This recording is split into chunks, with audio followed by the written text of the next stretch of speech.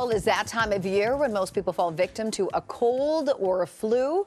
But before you reach for the latest over-the-counter remedy in your medicine cabinet, our next guest insists you should head to the kitchen instead. And here to show us what foods can bolster your immune system and prevent you from getting sick is registered dietitian Nicole Osinga. Nicole, nice to see you and Happy New Year. Thanks for having me. Happy New Year. Yeah, so I mean, it's no surprise that what we eat can play a role in developing sickness or not, right? So today I want to go over those specific nutrients that have those healing properties. But I also want you two to guess if we can get enough of that nutrient through food or if we have to supplement. See, I was about to okay. ask you that question. If we're eating properly, do we need to be, because people are just gobbling vitamin C by the handful. Right? Yeah, so it depends. So we'll go through that today. Perfect. So, yeah, so the first one we have here is garlic, and actually the active component in garlic is called allicin, and it has antibacterial properties. So I want you two to guess, do we need to supplement with garlic or can we actually just rely on garlic itself? I will guess that you will need a supplement. Okay. Yeah. See, I'm going to go the other way because I figure, you know, there's garlic in hummus, there's garlic in your cooking all the time. You're getting enough garlic. But is it enough? Yeah, so we actually, we can just rely on real garlic because it's actually more bioavailable versus in the supplement form.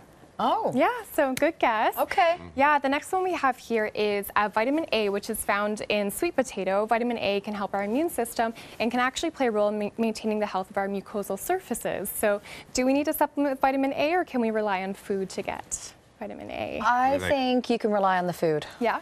See, I'm going supplement this time. You guys always split. Yeah, so Carolyn actually takes this one. So you can actually rely on food. And actually, one medium sweet potato contains more than twice the amount of vitamin A we need in a day, which is great. And actually, adding a sweet potato to your meal can lower the glycemic index.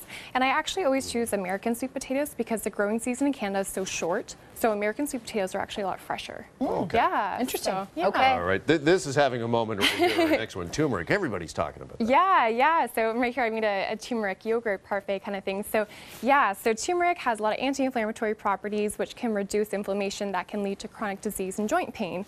So what do you two think? Do we need to supplement with turmeric or do we have to, or can we rely on it in our cooking? I'm going supplement here because I just don't think that there's enough turmeric in people's diets. Okay. I'm going to go the opposite. Okay.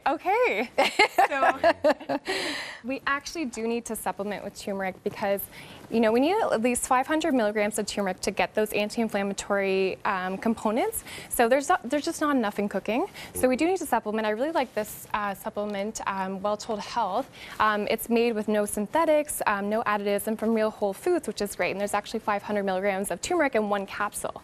That's a lot more than we get in our cooking. So, Okay. yeah. Very interesting. And next dish. Yeah, so this one is vitamin C. So like you said, Jeff, you know, everyone is supplementing with vitamin C. So do we need to supplement with that or can we rely on vitamin C through our food sources? This is a tough one. It is a tough one. Yeah. I'm going to say you could get it through your food, but a lot of us don't, particularly in the winter months, so we do supplement.